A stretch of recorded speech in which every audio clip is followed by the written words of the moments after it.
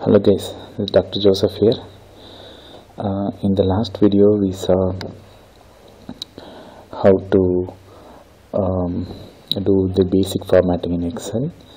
Today we'll see how to do some basic arithmetic calculations with the help of Excel. Before that, let me show you how to rename this sheet 1. Just right click on that sheet 1. Small menu appears, click on that option which says rename. Now you can press the delete button on the keyboard and then you can give a name. So let me give the name as score sheet. Then when you click outside, you can see the sheet name is changed. So today I want to add a new sheet. So next to this sheet you have a plus symbol. When you left click on that, you'll get a new sheet. So let me rename it. You can right click and then you can click on the option rename, or you just double click on this particular sheet and now you can edit it. So you just press the delete button on the keyboard and then let me give the name as Arithmetic Cal C. Okay, so here we go. So let me create a small data table for you so that we can practice calculating few arithmetic functions. So let me add a table of 2 columns with a couple of numbers. So let me give say 20, 30, 40, 50, and then here we have say 30, 10, 20, say 25. Let me add borders to it. I'll select the table, go to the home menu, click on the borders icon and click on all borders. Let me align it to the center. Let me add one more column. Let me add borders to it and align it to the center. Okay, now here we go. So first we'll see how to add 2 numbers in Excel. So I want to add the value in cell A1 and the value in cell B1. Whenever we are doing some calculations with the help of a formula or a function, we need to start with the equal to symbol. So here I want to calculate the addition of these 2 numbers, and then I want the result on this cell, which is C1. So where I want the result, there I should enter the formula or the function. If you don't give the equal to symbol, Excel will treat it as either a text input or a numeric input. The moment we specify, when we press the equal to symbol, Excel understands that you are going to provide a formula or you are going to provide a function in that, and Excel understands that it needs to calculate something over there. So I want to enter a formula here, so let me click over there and then you start typing equal to. So I want to add these 2 numbers. So let me click on this particular cell, which is A1, press the plus button on the keyboard and let me left click on this cell, which is B1, and when I press enter, you can see that now the calculation has come, the result has come as 15. The same thing I can do like this, equal to 20 plus 30. If I give, I will get the same 15. But the problem is, if I have to add one more number, say 30 plus 30, then I have to once again type it like equal to 30 plus 30 and then I will get the result. But here, since I have inserted a formula, so if I want to add 2 numbers which are 30 and 30, then what I do is I have to change this 20 into 30 and then I get the result. Suppose if I want to add 50 and 30, I just change this number to 50 and press enter. I can get the answer over there. So that is the advantage of adding a formula instead of adding it like this. So let me delete this. Okay, now we wrote a formula over here which was equal to A1 plus B1, but now what we see is we see only the result. We don't see the formula. So let me show you. Let me left click on this particular cell C1 Now we have only the result, which is 18. But look at the formula bar over here. The same cell in C1, you can see that the formula is appearing over there. So suppose if I want to edit the formula, I have to go to the formula bar and then there I can edit it. So here Excel doesn't give you the formula, otherwise it will be so confusing. So Excel displays only the result over here.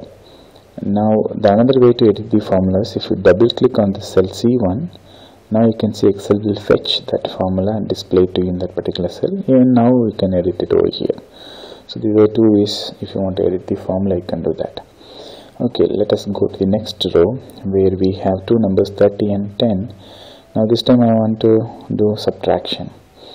So any formula we start with equal to, let me click on this cell, A2 minus B2, press enter.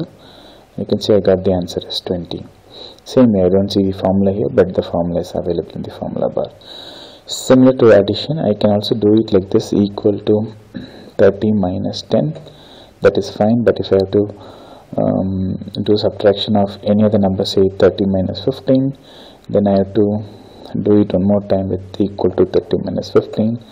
But now since I have inserted a formula here, whatever data I give, that data will be taken as input for the calculation. So what I will do is I have to just change this number from 10 to 15 and then I get the result 30 minus 15. Okay, now we'll go to the next calculation, which is multiplication. So here we have two numbers on A1, A3 and B3. So we'll, as usual, we'll start the formula with the equal to symbol. This time it is 40 multiplied by 20, which is A3 multiplied by B3. Press enter and I get the result. The last one, let us do the division. So we'll start with equal to A4 divided by B4 and press enter. I got the result. So this is how we do addition, subtraction, or multiplication, division. Okay, now for let me delete this. Let me show you. Suppose if there's a series of numbers, say like let me create a small series of numbers 10, 20, and then let me have a couple of numbers. Okay, suppose if I want to add all these numbers, the traditional method is equal to E1 plus E2 plus E3 plus E4 plus E5 plus E6, press enter. But this is a little bit of time consuming. In this case, what Excel offers us is we can use a function called a sum. A function is a small program which is already written in Excel and stored. So what we can use is we can use that function to calculate sum of all these items from E1 to E6. Then I click on this particular cell, we call it as a cell, but when I select a group of cells together, we call it as either cell array or a cell range. So what I will do is I have to add all the values in this range of cells. So how do we do that? We start with equal to as usual. Instead of following the traditional method, now I am going to use the function which is sum, open bracket. Any function, we use the keyword over there and we start with the open bracket and we end with a closed bracket. So now once I give sum, open bracket, you can see here Excel is asking for the number series. So instead of giving number series, what I am going to give is I am going to give the cell range. So I have to select all the cells together and then I have to close the bracket, press enter, I should get the result. So how do you do select a range of cell? You move your mouse on this particular cell, which is E1, move it to the center of the cell, left click, hold your mouse button down, keep dragging it down until you select the last cell, which is E6, and then close the bracket. Now you can observe here the range of cell is represented by the first cell name is to the last cell name. It means the cells from E1 to E6 are selected together. Now that is highlighted with a blue rectangle over here. So now when I press enter, you can see that I got the same answer 210 when I used my traditional method. So this is how we calculate addition for a range of cells using the sum function. So let me go back to the score sheet where we'll try to calculate the sum. Say for example, if I have to, let me add a column over there as say total, and then let me give a border to it. Let me center, it's already central aligned. Okay, so I need to sum up the marks obtained by the student in these two subjects, which is maths and science. So how do you do that? The traditional method equal to F3 plus G3, press enter. So now I got this. So I have to do the same thing for all these 5 more records which I have over here in order to get the total marks for these 5 students. But there is again a hell lot of process. So Excel has an option that since I have entered the formula here, what I can do is I can copy this formula and paste it in all these cells. Once I paste it, Excel will compute. Using that formula, it will compute the sum for me. But then again, copying and pasting is too much of clicks. But then the more convenient way is you can move your mouse button to the right bottom corner of this cell. You can see now the cursor is in plus kind of a symbol, but it is in white color. When you move this cursor to the rightmost bottom of that particular cell, you can see that turns into a dark short plus symbol. At that point, you just double click. Now you can see Excel automatically copied your formula and it also computed the sum function.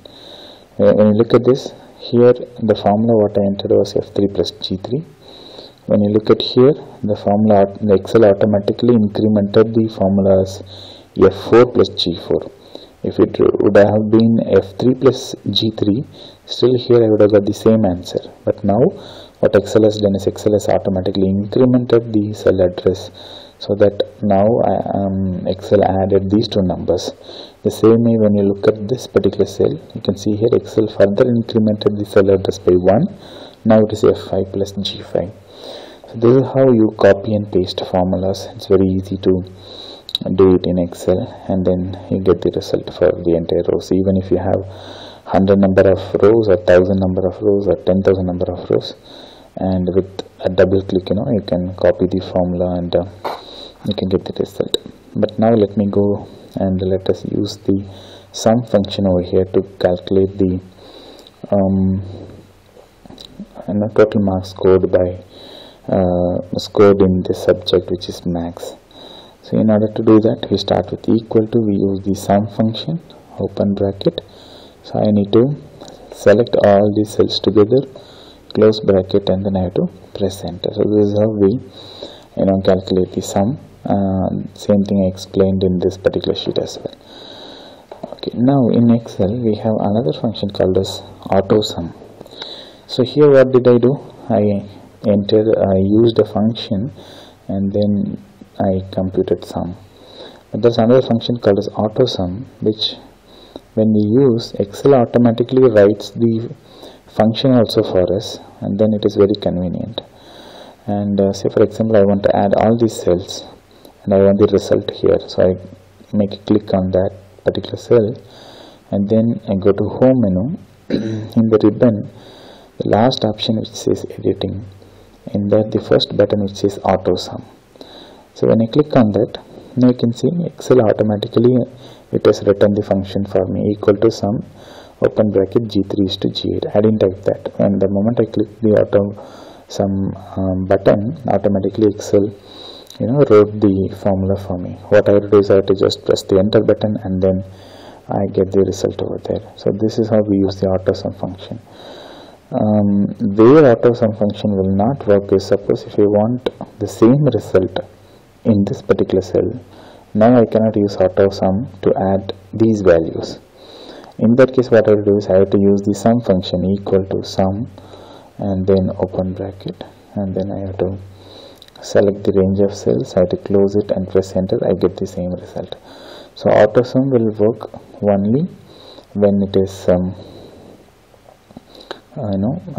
the same column at the bottom.